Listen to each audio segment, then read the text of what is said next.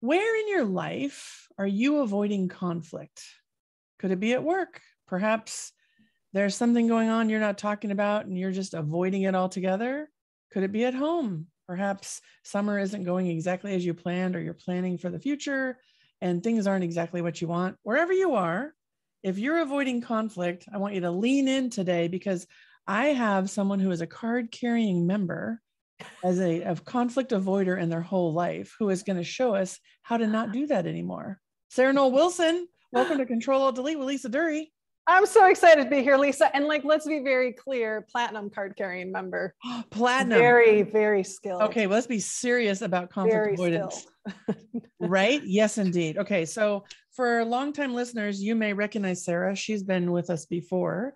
And I invited her back because she had a book that came out that rocked my world. And it's about avoiding conflict and how to have deep, meaningful relationships in a way that you don't feel uncomfortable, and that you can actually have an impact in all the relationships that you have at work and at home. And I love that it's through the lens of leadership, of course, right? It's really talking about all the work case studies. But Sarah, I'm just going to flash it up real quick so people can see. Don't feed the elephants. Overcoming the art of avoidance to build powerful partnerships. Now, listen, anybody who knows, there's my Post-its. We have things to talk about today, right? But we just start with why the book, why now, and what inspired you to take this? Because it's such a practical tool for everybody. I would just love to know how we got here. Yeah, I have spent most of my life avoiding difficult conversations. And to be clear, and I say this lovingly, I come from generations of avoiders. It is in my DNA, being a Midwest white woman, to be nice, to smooth things over. And in earnest, it was a really specific time when my interest in this changed, right? And so this has been the culmination of 13 plus years of interest, curiosity, research, practice. And the book is my love letter to my fellow conflict avoiders. Two really like monumental things happened around the same time that made me interested in this idea of the elephant in the room. The first was I was introduced to it. This isn't a concept we talk about in theater. Like that wasn't, I mean, if we're talking about an elephant in the room, it's like, what's the costume and who's playing, all of that. But understanding that the best teams and the best relationships are ones where the elephant is freed, called out, or at the very least is, and hopefully is, oh, you'll have to forgive my COVID brain, Lisa. It's a very real thing. And so I say this openly and honestly to people. I'm week 5 and still navigating some brain glitches. But if we can prevent elephants, or at the very least, they don't stick around very long. And what I realized is that I had never experienced a relationship where this was the norm. And I had never experienced a team where this was the norm. And so then I became really curious, because I realized, well, part of the reason is because I don't know how to have these conversations. And I became curious of how do we really actually create a culture where this happens, where we can talk. You know, at the time, I wasn't familiar with the idea of psychological safety, which is obviously used much more frequently now. But like, how do we actually create that? And so why now? This was work that lovingly say gestated for a long time. There's a lot of experimentation and a lot of exploring too, because obviously there are a number of really great books already written on how to have difficult conversations, how to have crucial conversations, all of that. And what I was hearing was so many of my clients, or even before that, so many of my team members like, well, I took that class, but I'm not doing anything different. And so I became curious about, okay, well, if how to have the conversations our foot on the gas, what's our foot on the brake? And that's understanding our avoidance. Because if I don't understand why I'm avoiding, if I can't name that I'm avoiding, if I can't see that differently, then I can't show up differently. And so that's a little bit of the background. Okay, so this is just me, and we're going to go here right away. So thank you for that. And I want to talk about an elephant, I think, which is COVID brain. Yeah. So we'll get into the book, but you just so beautifully showed people how to talk about something that is underneath and can be impacting performance, confidence, trust, all that good stuff. So I just want to, I guess, just present my appreciation that you brought that up in the way that you did. because you didn't come out like, oh, I'm so sorry, I'm a broken mess. You were just like, hey, this is what's going on. I need to recalibrate a minute. Give me a sec. I'm going to process. Yeah. Right. And I think that's true beyond COVID brain with introverts need the same grace. Neurodivergent leaders and teams need the same grace. So Sarah, this is one of the things I always love about you is you just show up and you model things right away. So thank you. Oh, no, I appreciate that. I mean, and you and I talked about this earlier. I mean, it's easy to do that when you have a trusting relationship like you and I do. And, when we talk about avoidance, I mean, sometimes it's easy to think of it just in terms of a conflict with another person, but there's a lot of conversations we avoid. And sometimes it's the conversations with ourselves, and it's not always a conflict, right? Sometimes it's just like that. I mean, being willing to talk about hard stuff, being willing to advocate for yourself, being willing to, I'm experiencing that now. I'm very acutely aware of the rise in cases. And I'm also acutely aware that I'm often the only one who's wearing a mask, and being okay that's how I'm going to show up. There's so much here. So I'm gonna let that percolate for a second, because I know I have a really compelling question, but I want to do your formal intro, right? So people really know why all this. So 13 years researching and gestating this book, but you and your colleagues are on a mission to help the workplace work better for humans, which is why I stalked you on Facebook early in the days. And one way is helping have more curious, compassionate, and candid conversations. So can you just tell us a little bit about your business and what you do, so we can help people really see that this isn't just your side hustle trying to figure out how to get a book into the world. This is like your life's work. Yeah, no, it really is, which is amazing and terrifying all at the same time. Right. Because it was like pre-launch was, what if I'm wrong? And I was like, no, I've got like almost 15 years experience. Oh my gosh, you got this. Yeah. There's still stuff I don't know. And, hence then you get to do second editions.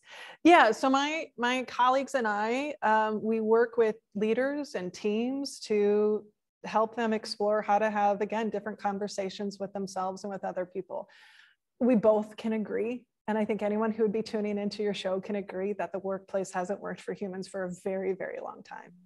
And, and a big reason for that is so many of our systems and processes and cultures are set up to treat people like machines.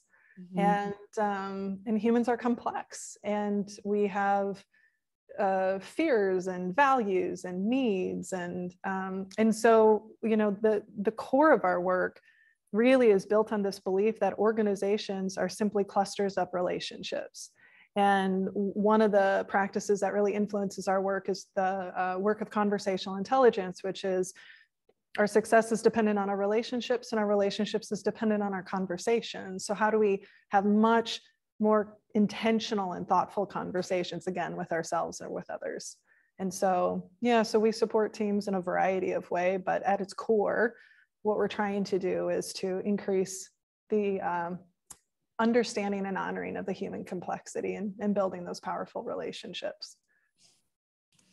I love how you talk about this so much, because we always talk about putting the heart back into tech and the heart back into the human, right? And this is why when I literally, this is a great story. I was on LinkedIn scrolling. I saw one of your videos and your languaging on things. I was just like, I want to know more. And then for anyone who doesn't know this story, I watched a couple and then I wrote you a note. I just reached out and was like, I love what you're doing and keep going. And this is amazing. And here we are, now building relationships based on aligned values. Yeah. And, feeling called to bring this work into the world. So can we just pause for a second? Yeah. Like, just for listeners to know, Lisa and I have literally only had 3 conversations. Yeah. That's it. Over the last year and a half, 2 years, 3 conversations.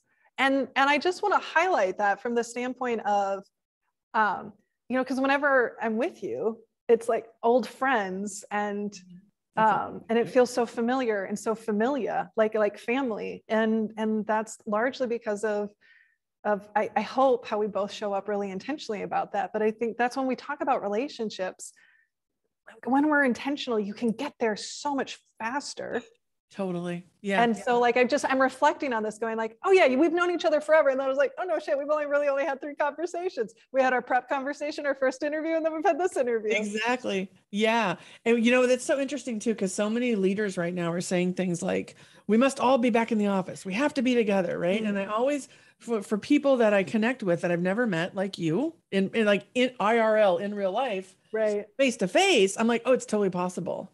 But yeah, you got to put your heart in, right? You got to bring your heart, and you got to like be vulnerable. Yeah.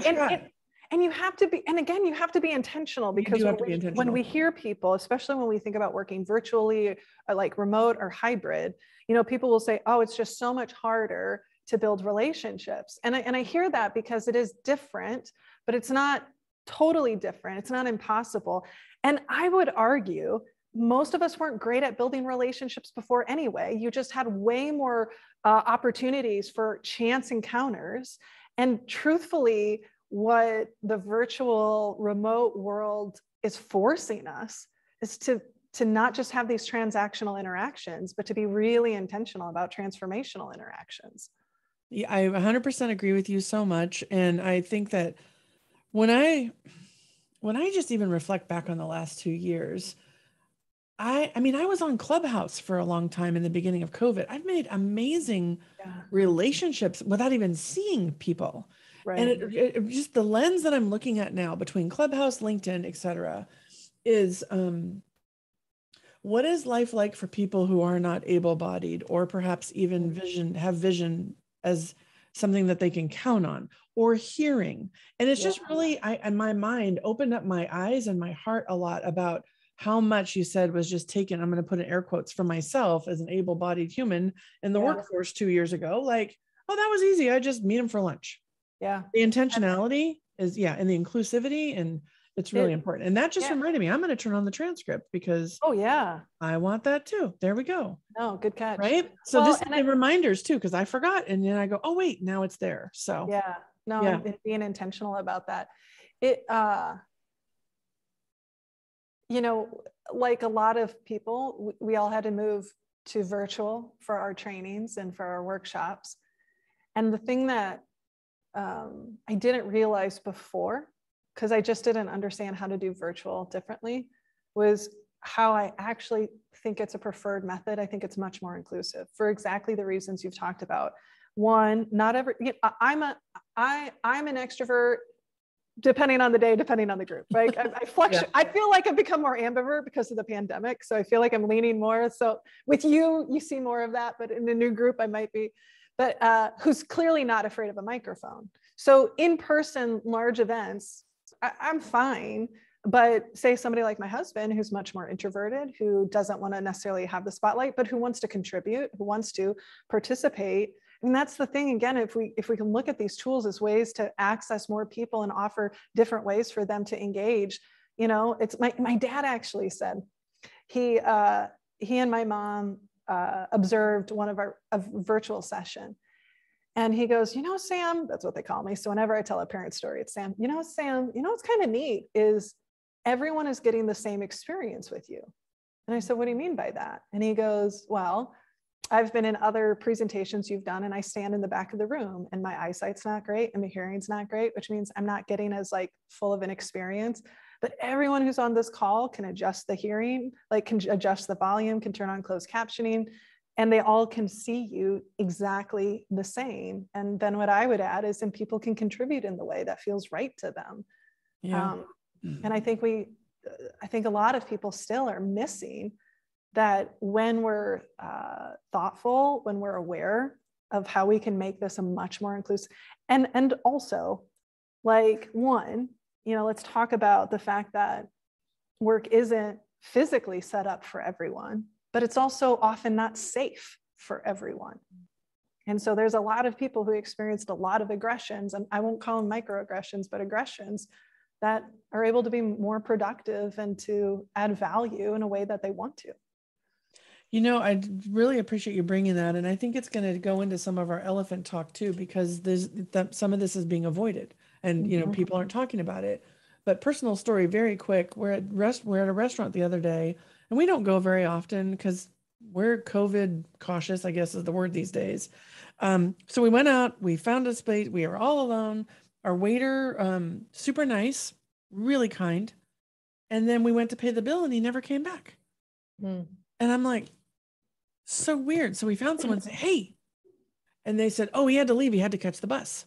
And I thought to myself, I don't even think about having to catch a bus to get right. And so I thought again, and my first thought was, well, if we were on Zoom, he wouldn't have to leave. Yeah. But he had to leave to catch the bus for whatever was going on for him. And it just reminded me that I don't know what's going on for everybody. And so he probably didn't want to come back to our table and say, excuse me, I have to go catch the bus. Right. So he Can I have my tip? left. Yeah. And I thought to myself, as I was reading Don't Feed the Elephants, I'm like, what an opportunity to even talk about that, right? Like, how might you have an amazing customer experience, feel confident in your decision? You might just simply say, my shift is done, so-and-so is taking over, right? But for whatever reason, that conversation didn't get had. And I just thought, oh, I want to unpack that with Sarah, you know? You know what I love? I love that. I mean, because again, we have all these missed opportunities to either, more clearly communicate our needs, to be able to connect more deeply. And imagine if he came over and said, listen, it's been a pleasure. I've really enjoyed supporting, or serving you tonight. In full transparency, I have to leave. And so if we could wrap up the bill, right? And if there's anything else, let me know, or so can take care of you. Because, as somebody who worked on commissions from a retail perspective, not everyone is trustworthy to pass along said commission. Exactly. That's what I thought too, because I really wanted to give him a great tip. He was so kind and he made it such a special experience for us. And I wanted to thank him and it was just gone. Yeah. Right?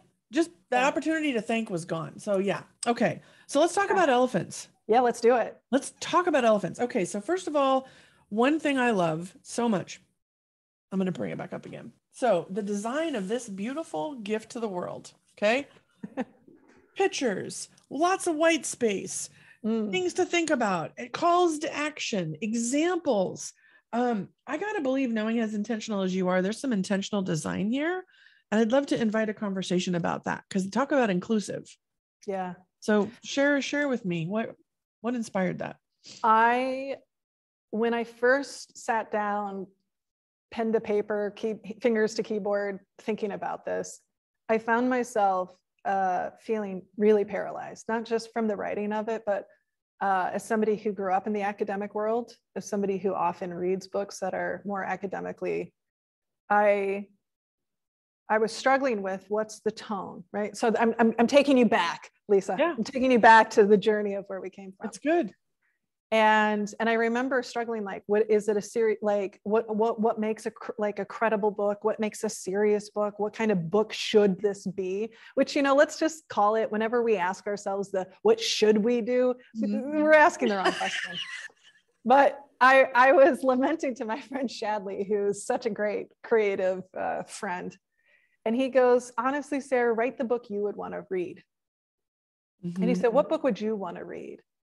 And it was in that moment that I realized I don't finish most books, not because they're not great. Some books I do, but a lot of them I struggle with.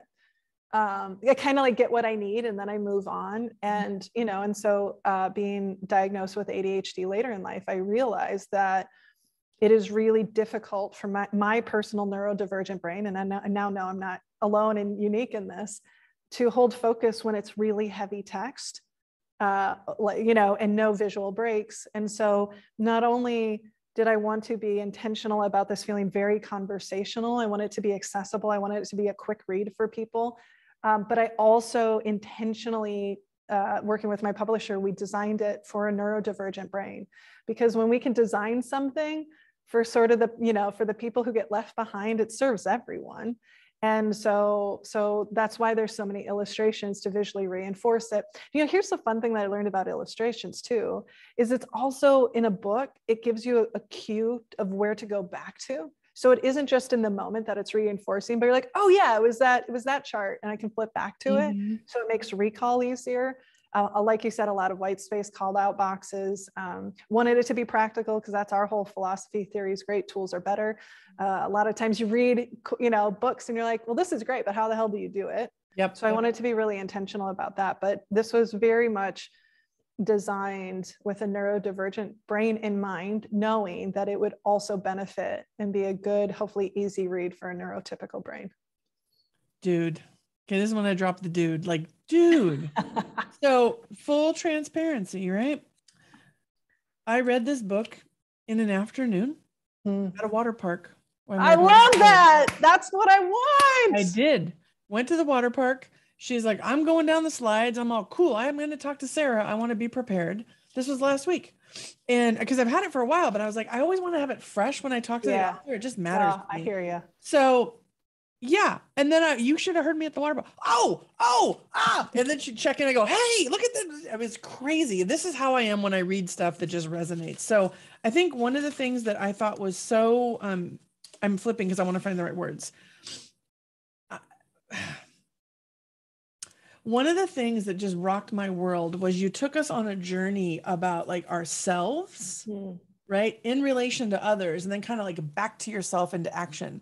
So, and I love, and so many times you say things like, if you're feeling uncomfortable, like there's more work to do here, or you really want to skip this chapter, it's okay. I got you. Like you're always, as you would facilitate to make someone feel safe, your written word, it's like, right then, like, oh yeah, this might be bumpy, but she's telling me it's okay. So I'm going to go for it. I loved it so much. And listen, there's all kinds of elephants in here, and I'm not going to, and we've discovered new ones. Oh, I bet people are helping you name them, right? People are creating them. They're sending them to us. Yeah. And I have so much to say. I have a couple of elephants I'd like to share into your version too. Second edition. But here's the thing, when we just, at the highest level, you wrote, here's what happens when we allow an elephant to linger. Distrust increases and trust decreases. Team members grow disengaged and disheartened. Creativity and innovation can't thrive. People spend energy avoiding instead of taking action, and ongoing stress can harm a person's mental and physical health. So if we didn't say one more thing about that, that's why you want to read this book, right? Holy cannoli. You got it all right there.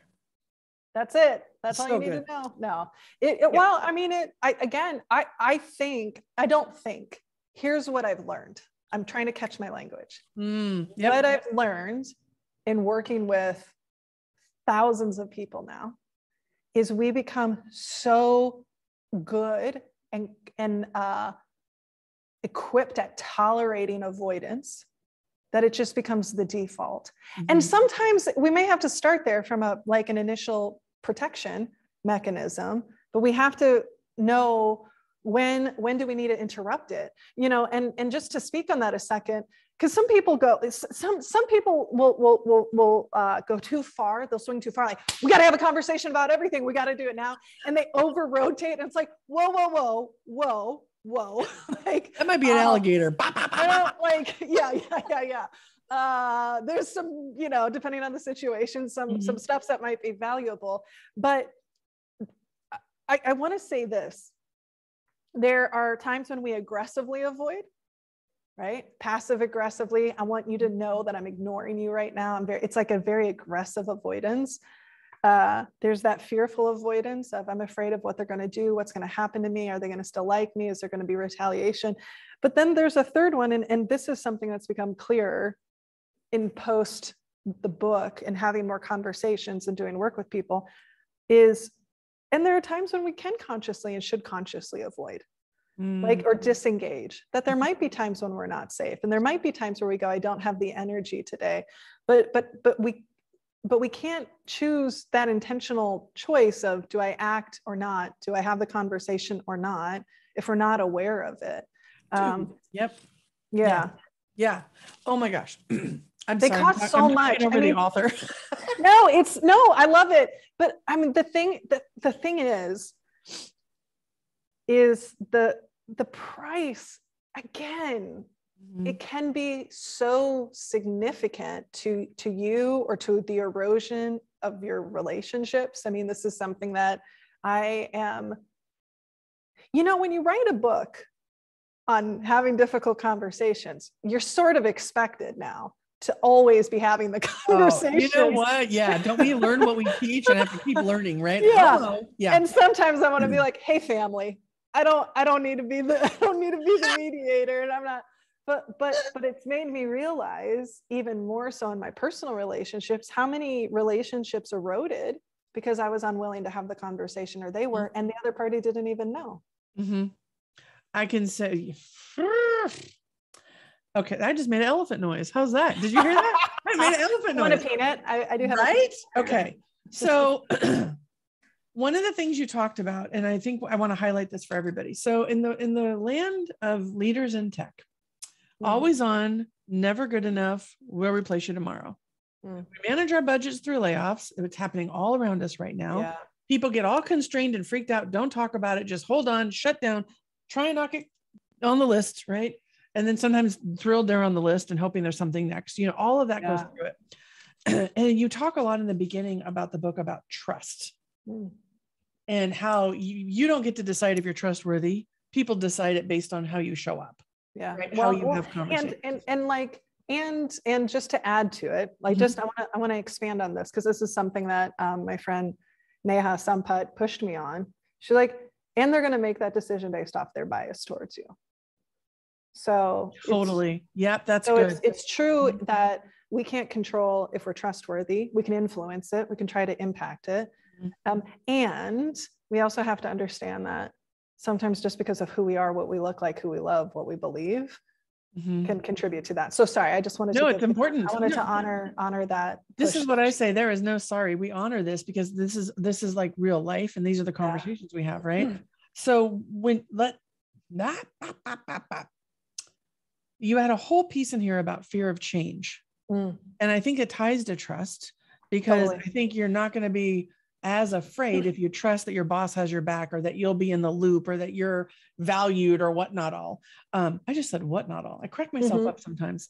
I follow. But can we expand on the afraid of? You write in here, we're afraid of loss. Yeah.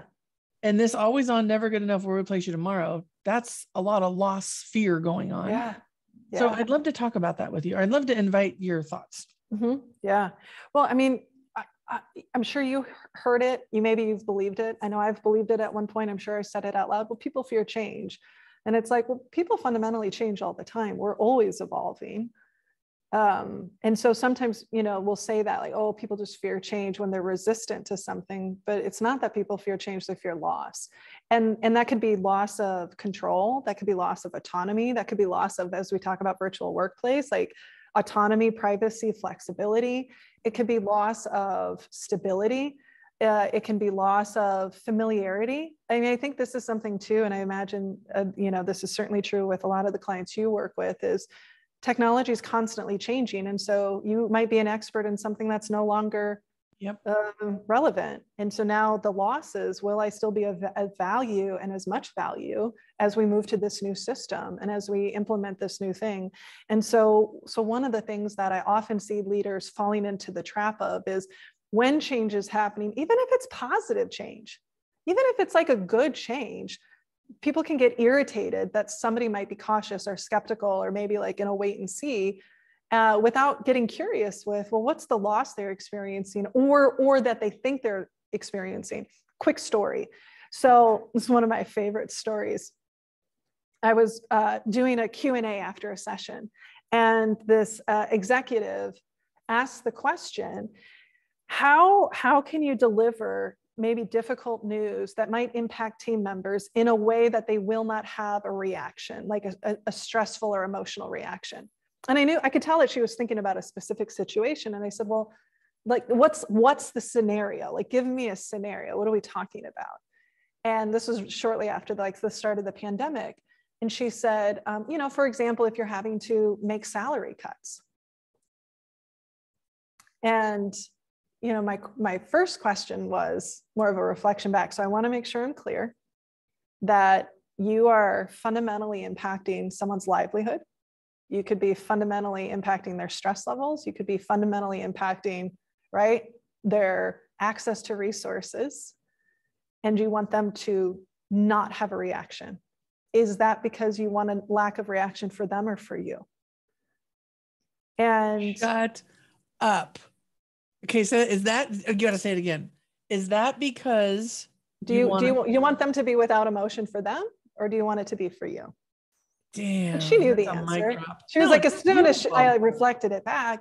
Yeah. And I think that especially now, I mean, there's a lot of volatility. There's a lot of, I mean, and it's such a, isn't it an interesting time? Because on one hand, it's the employees market on some level. And on the other hand, there's a lot of like tumultuous turnover and reductions, right? It's my favorite word, reductions. Yeah. And, you know, and there's some amount of the way I like, you might not be able to make a situation like that better.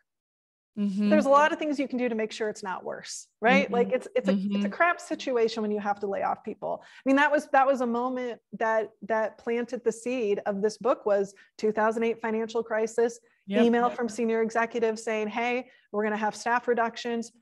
First I heard of it, my team is like processing it, went to my manager, said, hey, we're going to talk about it. And she was like, talk about what? And in that moment, right, that lack of acknowledgement, that lack of just even naming, yeah, this is hard, we don't have all the information, we're going to do what we can, right? Even just naming that, the trust just went out the window. And then the distrust came, and a company that's going over layoffs is a stressed company anyway, that we don't need to add to it by our unwillingness to talk about the shit that's right in front of us. Pardon my language, but like, no, dude, rock and roll, you know, the shit that's right in front of us. Yeah. And as leaders, one of the things that I know is they get caught up too, because always on, never good enough, we'll replace you tomorrow isn't just individual contributors, it's leaders too. And so when you have this, I think just presencing, we're not afraid of change, especially in tech, which changes every day. We're afraid of loss. So if you're thinking in your mind, what's at stake, right? It's something they care about, something that matters to them. What are they afraid of losing? You set yourself up already in a better space to even think about how to either show up with compassion or empathy. Doesn't mean you can fix it, but at least you're kind of in that right spot, right? So then in your book, when you go to, and there's a lot of different ways you do this, right? So we're not going to teach the book, but I want to highlight enough so people know they want to go get this, right? You talk about getting curious, and you have a self-curiosity question toolkit. And I love the question on page 122. You said, one of the things to ask yourself is my reaction about preference, process, or performance? And I, at the water bar, was like, yes. So can we please? You got so excited, your earbuds just exploded from your head. Because like, what a gift you gave the reader and anyone who chooses to go down this path, a different lens to look at this, to be able to then understand and ascertain for themselves. So can you talk about preference, process, and performance? Yes, I would love to. Because honestly, if there was one question, I mean, I have lots of them, but that's probably my top 10 of people just asking themselves when they have issues with someone, or like challenges in a relationship, or a manager who's struggling with a team member. Okay, but first I have to pause for a second, because there's 2 points I want to make going back to the last one, since I know that a lot of the people who listen are people leaders and they're in those positions of formal authority and power. First, when we talk about loss, it is really important you do not confuse what is important to you for what's important to them. Because a lot of times people will be like, oh, it's not that big of a deal. Like, suck it up, buttercup. But just because it's not a big deal to you doesn't mean it's not a big deal to them, right? Those can be mutually exclusive, right? The other thing is, depending on the situation, you likely, as the leader, have access to information, have influence over the situation, and have had time to process something that your team is just hearing about for the first time. So this is when we talk about giving some grace, is you've had 18 months to figure out this whole restructure, reorg, new technology, right? Like this new way of doing things. And they're just hearing about it for the first time. So like, let's throw them a bone a bit for them to be able to process that. Okay. So now going back to, I had to. No, I'm going to go there really quick with you real fast. I had another guest on, and she basically saying the number one problem she sees is the lack of strategic communications. which ties to what you're saying. She's like basically waging war on your employees because you're not telling them even the popcorn trail to get there. And then you're like, ta-da! And they're like, what the F? Right. So it's perfect. I love it. And yes, I'm in. And so yes, let's go to the preference, process, or performance filters. Yes. So first, foundational. When there's a challenge in a relationship, it is often because there's a need that is not being met or a value that's not being honored or being stepped on. We don't always go to that level. We just focus on being irritated with the team member or frustrated with the other person. But it's always that, whether that's like, I have a need to be heard, I have a need to be supported, I want to be mentored. I mean, I was just working with somebody recently who was like, I don't think my boss can mentor me and coach me in the way that I need and want. It's like, yeah, that makes sense that there's this disconnect in that relationship. So often I see, particularly preference versus performance. I'll say that. I see a lot of people who confuse, particularly managers, who confuse something that is a preference to them and they think it's a performance issue, but it's not. So one of the ways we think about relationships is that we use this island metaphor. I have my island, and on my island are my needs, my values, my personality, my lived experiences, my neurodiversity, I'm tired last night because I didn't get any sleep. That's on my island. On your island, that's all of those things. And what happens is that we get really comfortable and we like and we prefer our way of doing things. And it's not, I literally was just having this conversation today. It doesn't necessarily mean that you think your way is superior. You just prefer it because it feels good and it feels right to you. And so a lot of times conflict is what Dr. John Gottman calls perpetual conflict. Like 70% of all relationship challenges are perpetual conflicts where there's a conflict of preferences. You know, somebody I was just talking about today, they like things very orderly. They like things very planned. They want to think through all of the possibilities, and that has served them really well. And we were joking that I'm like the opposite end. I am Miss ID. Typically I'm an idea generator. I like to change sometimes for change's sake, right? I'm super flexible, and those can be in conflict with each other. And so if she was my manager, she could sure confuse my ability to get done the way I get things done my way, right? As a performance issue when it's really just a preference for her. So, and that doesn't mean that you can't have a conversation about that. It's just instead of it being like, you're doing it wrong, it's now the conversation needs to be, how do we do this together? So we like to think of it as, how do we build our island together, right? So what do you need? What do I need? And to that point, boy, do we not spend enough time setting relationships up for success because we tend to focus on the task instead of the togetherness until there's an issue. And by then, sometimes the issue is too far gone that we can't repair it or come back from it, or we don't know how to. Yeah. And then obviously processes is the issue with a structure or a process that's in place of, you might want something done differently, but it can't be done that way because it's a process. And does that need to be explored? But so good. Yeah, I'm sure the entire water park was like, what's going on over there? Because I was like, if there is one gift, and you've seen all the Post-its, I was like, I only have so much time with Sarah. I'm asking that question because one of the things I know is that every engagement we do with our clients, whether it's coaching, workshops, speaking, doesn't matter. We're always starting with I first, self-awareness. How am I wired? What are my preferences? What feels good, right? I even asked you, how do you want to feel, right? Yeah. Always. Then we can get to the we, which is another person. Then we get to the us. Yeah. But man, if you are not aware enough in your own lane to figure out, is it preference, process, or performance, you're already setting yourself up to fail or avoid. You're already eating the peanuts, right? Yeah. Like you're eating the peanuts and you're throwing them over to your elephant friend. Like you're both, eating out of the bag together. This is why, this was a gap in other work that I came across. It was all about jumping to the conversation when we weren't even clear about what conversation needed to happen. And we weren't setting people up to get really clear about the conversation that needed to happen with themselves first. Because let's like talk to that point. self-awareness isn't just experiencing something, it's understanding, well, why did I experience? What is it about that?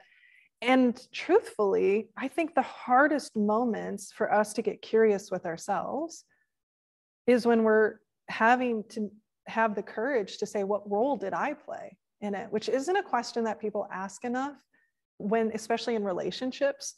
You know, I mean, yes, are there times when the other person is just at fault? Absolutely. Mm-hmm. But a lot of times there's probably some role that you've played that has contributed to it, and you just don't want to because our egos are really strong. We want to be right and be on our island and all of this. But I think the practice of self-awareness is a real act of courage and a willingness to go, not, we talk about psychological safety, for example. Mm-hmm. I don't want leaders to make a list of all the ways they make it safe. I want them to make a list of all the ways they make it not safe. Exactly. I want them to make a list of what they do or not do that actually gets in the way of someone feeling safe. And I want them to have the courage to be able to explore that and answer that, because that's actually where real change happens. Mm-hmm. Everything else is just like lip service or feels good, but if we don't figure that out, again, that foot on the gas, foot on the brake, then we're just going to spin in circles. I think it's so important. And I actually, I'm going over to my overhead for a second because I really want to land this. So you have this beautiful drawing of curiosity and knowledge. So for anyone who's listening and not seeing, we're on page 116, and basically there's a bell curve, and on the left it says, don't know, don't care. In the center it says, I want to learn more. And on the right it says, I already know it all. And it's the axis of curiosity and knowledge. And I think you just talked about that so much. And I actually had this open to ask you. The thing you had on the next page that I think is worth exploring, you'll see all my writings.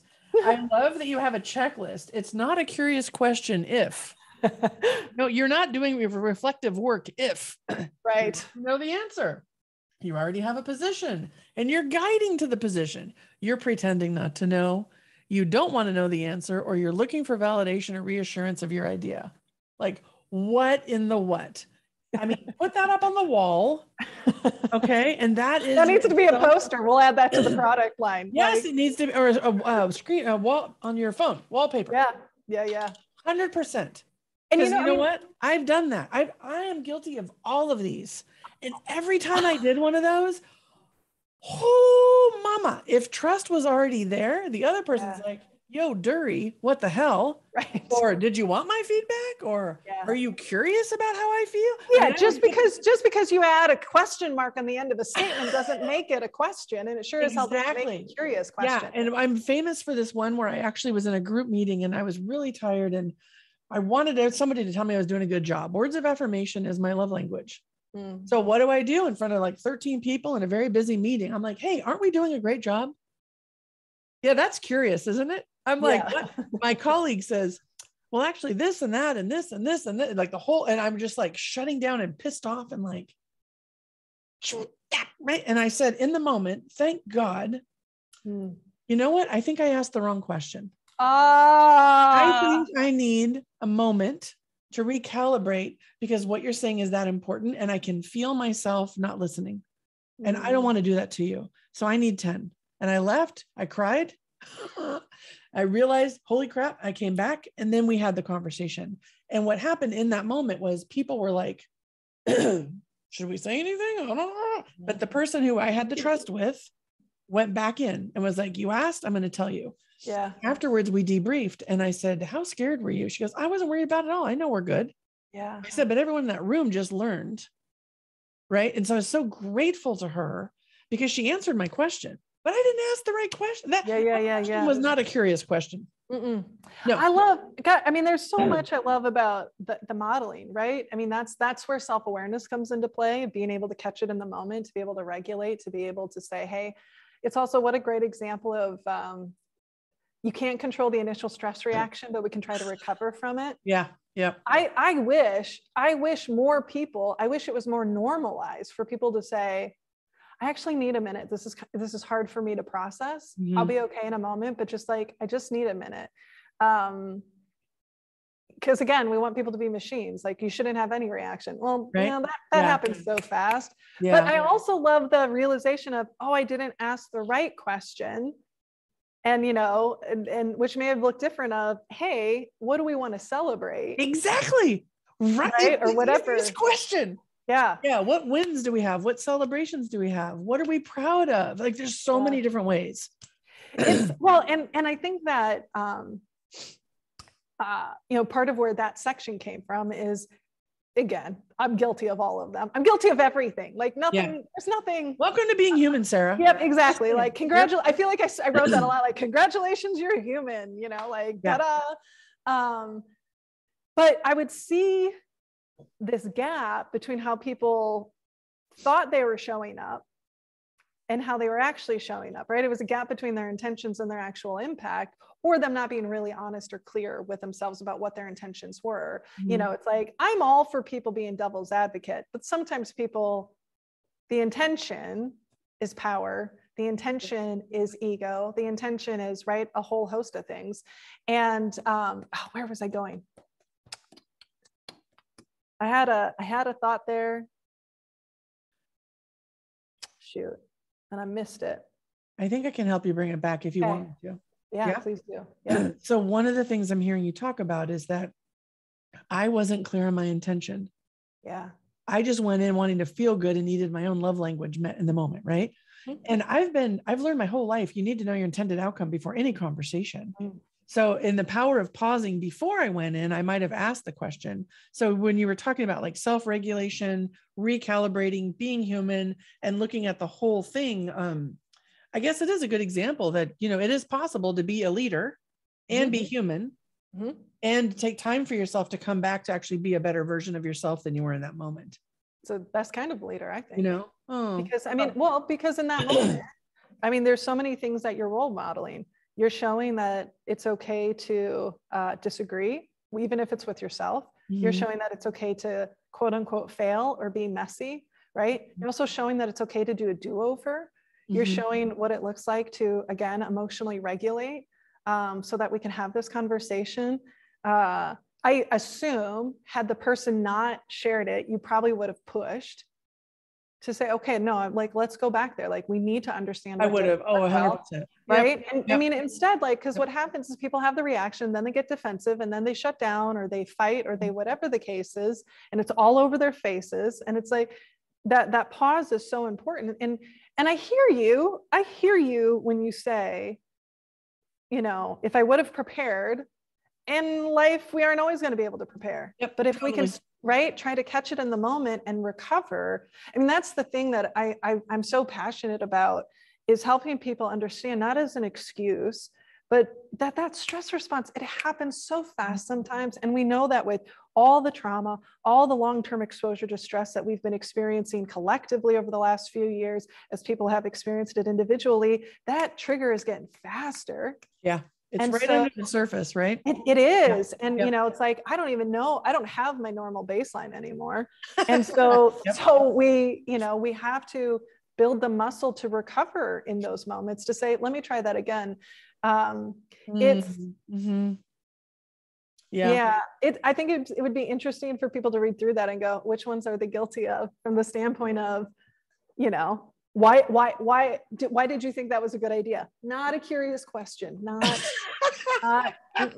Let's try that one again. It's interesting because we always have a double dog dare on this episode. So I feel like that's the double dog dare. Get the book and go see what you do, right? Don't make the list of all the things you're awesome at. Make a list of the things that you could be inflicting on others simply because of your own bias, the experience, or whatever. Because one of the things you talk about is how to apologize, which, by the way, for all the conflict avoiders, right? If you actually did something, like my example, you have to come back in. Yeah. Right? So you can either center your apology around your lack of knowledge or respond in earnest. I love the words you use. Because you said something so critical. You talk about in here, just because you didn't intend something negative doesn't let you off the hook. So even me in that moment, I didn't intend anything negative, but I was still on the hook. Like I still created that experience and had the relationship and positional power that I need to do something. Yeah. So I could have gone, oh, well, I'm sorry, that didn't feel good, and let's just celebrate, right? Yeah. It's why I actually take issue with the practice of assuming good intent. I think on practice, I think in theory, it's not a bad way to be, but let's be very real. Who is allowed to have assumptions made about their intentions? It is almost never the person who received oppression. It is almost never the person who received harm. It is almost always the person who's in power who did it. And it's not just, so for me, I don't assume bad intent. I just stay curious about intent. Like, I'm just going to stay really curious about intention. And, you know, if I step on someone's toes and it's not, and I want to make a point. You can tell I'm jazzed up. I had to stand for this. I love it. It's not that intentions don't matter, because if you say something to me that's harmful, and even if, I don't know, if you need to say, that wasn't my intention, however, that was the impact and I own that, that is different than you doing something harmful intentionally. So I do want to differentiate that, like, if what you did, but the problem with that is most of us are unwilling or unable to actually get curious enough to know when we were poking the bear, to get curious enough and to own when we had that shadow intention of like, I'm hugging you, but I'm poking you. Yeah. You know, so like, that's, I think, the last question I want to ask you, because it's this, I highlighted it in here. I wanted you to talk about shadow intention. So when let me summarize real quick. So as a leader listening today, boy, we've said a lot, right? We talked about like the foundation of trust and what it means to be curious. We've talked about neurodiversity and designing for all needs, inclusivity. We've looked at virtual work, remote work, hybrid, in-person, all of the different lenses of the stress response and how to pause, and intention and what it means and what it doesn't mean, and how to be curious in a way that's helpful to yourself and others. And then there's the shadow intention. And I really think it's important that we presence that, so that when people go and read this book that you can read very easily whenever you want, that part really stands out, because I think that isn't talked about enough. No, because we live in the land of good intentions. You know, there was a period where I was trying to parse out what are the different common intentions, like just trying to understand it to make meaning, because there were times in my position as a leader, HR coach, where I just had a front row view to human behavior, which then also makes me then reflect on myself. And I think in any situation, we have a super intention. You know, what do we need to get done? Why am I asking? You know, you have a super intention about inviting me. I think in a lot of situations, we have a self intention, like not selfish necessarily. Like super intention is, let's bring Sarah on to talk about the book. Self intention is, and it's going to be fun. Like for us to like, I think we both selfishly, we're like, yeah, let's make this happen because we both benefit when we're in conversation. Because our brains are so wired for protection. And that's protection from physical pain, mental pain, emotional pain. In fact, the brain will work way harder at protecting us from pain than it will pushing us towards something positive. That's just how it's, right? How we're created. There are times, whether we're conscious of it or not, whether we're willing to consider, where we have shadow intentions. And those shadow intentions come from a place of self-protection. They come from a place, typically for me, I will say this, typically for me, and I see this in clients, shadow intentions often show up when we feel powerless in a situation, and the way we want to feel more power is by having power over someone. So that is criticizing them, that is dismissing them, that is ignoring them, that is discrediting them, right? Because there is something about them that was a threat, or the situation where we feel powerless. And the way we're going to regain our power is, instead of from within, it's going to be over someone. And I'll share an example. I mean, this is you know, I'm not like proud of it. I'm never proud of my shadow intentions. I just told you my fabulous meeting. Like, I wanted to feel good. You know, so a couple years ago when I first got my start, there was another consultant here in town doing similar work, albeit different. And she came out with this really great video trailer. Only I didn't think it was great. I sat there and it was like, that's like stock footage. And I got into this super critical mindset, really judgy. Not that, and it's not even that I said it out loud. I didn't share it with anyone. But then, you know, in the spirit of getting curious with myself, of going, wow, Sarah, you're being really critical. I was like, what, like, where is that coming from? And when I got down to it, I was envious. I was jealous of what she had produced. And I was worried that that would maybe set her apart differently from me. So in that moment, I felt like I had lost power, or I had lost like influence, or I was threatened by it. And the way that I was trying to make myself feel better is by tearing down what she had done, which in earnest, one, didn't really affect me or matter to me. But two, it was a lovely video. But how many times, it was kind of like, I once had somebody come up. I mean, it ended up not being a shadow intention, but it could. I had somebody come up after a talk I did. It's kind of like a TED Talk style. And he goes, wow, that was surprisingly good. And I was just, I didn't know how to respond. But I said, I don't know how to take that. Like, okay, wait, hold on. I'm going to come back to a technique actually my therapist shared with me that's really good in moments like these. But I said, I don't know how to take that. And he goes, it's just that every other speaker wasn't that interesting. So I just assumed everyone was, which is like a nice compliment, but you don't need to compliment me by like tearing down other people, but right. So it explained it. But if you're in a moment where you feel like someone's shadow intention is speaking, right? Like they're poking, they're hurting, they're whatever. A really powerful question we can ask is, how did you want me to feel when you said that? That is freaking awesome. Right? Don't we love our therapists? Oh my gosh, she's worth every penny. I feel like how did you from her all the time feel when you said that? Yeah, I just like, and again, genuine curiosity. How did you want me to feel when you said that?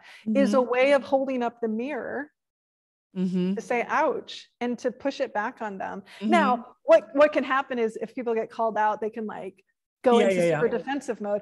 But okay, so here is a technique that you can use, and it's not unique, but I want to connect it to this. Right, the whole practice of the story I tell myself is. I love this so much. Right, if you think someone is coming from that place of shadow intention, don't accuse them, but to offer it up as a genuine, like, I just want to try this out. I got to be honest. The story I tell about, like the story I'm telling myself about you is blank. And what I have found most of the time is when my intuition is accurate, people might not own up to it verbally, but non-verbally, they almost can't even control themselves. Yeah. I agree. Yeah. You can see the body go, oh shit. Oh. and sometimes it's like a knowing smirk, like I had a real quick story. I was working with a leader, feedback about her wasn't great from everyone, but she was very willing and she was ready and she was committed and she worked her tail off and she did the hard internal work. She was showing up differently in her relationships. And like 10 months passed, and the feedback we were getting consistently from everyone is, wow, she's made so much improvement. We can see that this really matters to her. We really appreciate it. There was one team member though, who just kept giving the same feedback. And at some point he stood out, right? And he's like, I don't know, Sarah, I just don't think she's gonna, And I finally just said, hey, Scott, I just got to test this assumption. The story I'm telling myself is there's nothing she can do that would change your mind. How true is that? And he just smirked and then proceeded to go, I think I would be a better manager. Yep. There's your shadow intention, my friend. There it is. Yeah. Okay. Such a good story. Yeah. So for anyone listening, for everyone listening, we're just going to say, if you're listening to my voice right now, the invitation, the true invitation is to get the book. It's to do the work. It's to go figure out what elephant you've got. I mean, I have 3 or 4 easily on a daily basis that I'm working through, right? It's not like, oh, I'm going to score a perfect score. No, it's all going to show up. But the thing about the books that I love so much for everybody to know is you don't just leave them with the awareness. You give them words to use, actions to take, things to think about. I mean, you're not leaving anybody hanging here.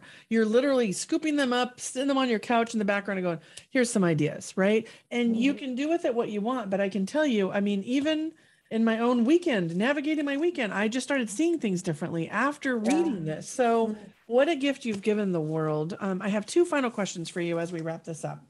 The first one is, I believe music can feed the spirit, soothe the soul, and help us regulate our nervous system.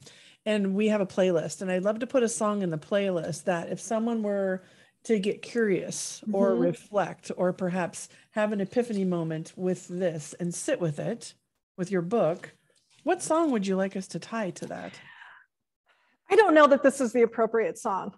Oh, fair enough. I need to think about what comes to mind. I need to think about the lyrics, but the thing that's coming up is "Welcome to the Jungle," and the reason that one. Yeah. Okay. So the lyrics might not fit, right? But Yeah. kind of the intensity a little bit. Not that I want people to come into it intense. Yeah. But I think that the thing that's coming up for me is that one of the most common things we hear from people that keeps them from having the conversation is that they want it to be comfortable and without discomfort. And I do not believe that if something matters, I do not believe if we are taking a risk, and I do not believe if the relationship is important, it will be without discomfort. And so the goal is not for us to remove discomfort, but it's for us to not be paralyzed by it, so we can be present with it, so that we can move into it. So I don't know the lyrics. I kind of feel like but there's some like kind of just like, you got it. No, I think you're right on. It's gonna be messy. It's gonna be imperfect. It's gonna be, again, I need to think a little. I'm going to think of it more, and I'll probably come up with something. Yeah, well, I have that in the background of my head going, "You're gonna die." Okay, so maybe this isn't the right. No, but here's the thing. Compare that to "It's a Small World." Yeah. Right? No, you're trying to convey like it's messy and it's scary and you don't know what's around the next corner. If there's a snake in the grass, or I'm pointing up and as I'm talking about the grass, right? Or there's a monkey in the tree or whatever. Like, I think the underneath what you're talking about fits really well with what I went through even reading it. Cause you're like, it's not some paved road that's super simple. Here's another song that just came up. Yeah. Nora Jones, I Don't Know Why. I don't know why. Okay. And it's just about like, I don't know why I didn't call. I don't know why this happened. I don't know why this, and maybe that's a place of just like, so get curious about why, like, why didn't you call? Why didn't you have, it's also one of my favorite songs. Oh, I love Nora Jones too. Okay, cool. Okay. So then last question, drum roll, please. When you think about someone who hasn't read your book and they're getting it for the first time, what is your advice to the reader as they navigate it? I think it's important to help them know what to make the most of the experience. I'll actually share what my mom shared. So after my parents read an early copy, they were obviously parents, and they were, yeah, this is great. And dad said, it was such an easy read. And then my mom said, it actually wasn't an easy read. And I thought, oh, is it confusing? Did it not flow? And then she goes, it's not easy because you might see yourself in some of the situations. So what I would tell people is that as you're reading it, to give yourself permission to see things that might be uncomfortable, that see things that you might not see. And again, I really believe that when we can see things differently, we can do differently. And so if there's some discomfort there, that actually means you're dancing in the right place, because otherwise, if we're just pointing fingers at everyone else, right, that's not where change is going to happen. So I hope that people feel heart, and they feel held, and they also feel pushed in this book to be able to step into a new way of being for themselves and for the people in their world. Well, I think that's absolutely doable, my friend. At least it was for me. Of course, I went in thinking it was everybody else, and then I was like, oh crap, I do that too, right? I mean, yeah. Sometimes I go back and reread it, and I was like, I think I need to take this lesson. I see like T-shirts, or those popsicle sticks in the meeting. You can hold up which elephant is going on right now. I got all kinds of ideas for you. I love it. Stuff. Okay, so last thing I want to say is I want to give you a chance to make sure people know how to find you. I found you on LinkedIn, but what is your invitation for folks who want to follow your work or know more about this? Yeah, you can connect with my colleagues and I at sarahnollwilson.com. The company has my name, but the team has grown and is bigger than me. My DMs are always open on social media. You can get the book wherever copies are sold, and not announced yet, but the audiobook just launched. And so we'll be promoting that. So now is a good time that if you want to hear me reading it, is available for purchase. Oh, that's awesome. You have such a great voice. I'm so excited it's you and not some random person who I don't connect with. Okay, so funny story about that. So thank you. Yeah. Thank you. My publisher was like, no, we don't typically recommend authors read their own books because they don't understand voiceover work. And I said, does it make you feel better knowing that I'm a classically trained actor who did professional voiceover work for a number of years and is really good friends with the local studio in town? And they're like, okay, that's fine. That's awesome, right? Way to advocate for yourself, right? Yeah. No, that was a non-negotiable for me. That's awesome. Yeah, I listened to Brene Brown one time and it was some other voice. I'm like, this is, it's not the same experience. Right. Yeah. And nothing against the other voice. I just wanted, I think it works really well with fiction. Yeah. I think fiction works really well. But especially when it's a known entity, but also. But your storytelling and your voice, exactly. It's gonna. I can't wait. I can't wait to listen to it. Well, thank you for spending this beautiful amount of time with me. I feel honored. I'm inspired. I am grateful. I think that all of our listeners, there's going to be so many good juicy nuggets in here that are practical and actionable. That, you know, I didn't go over every chapter, but I definitely highlighted some things to pique some curiosity. And thank you for gestating and birthing this gift to the world. Here it comes again. Don't feed the elephants. Everybody go get that today. Sarah, thank you for your time today. I'm so glad you spent your time with me. Thank you, Lisa. Yeah, we'll talk soon. Okay.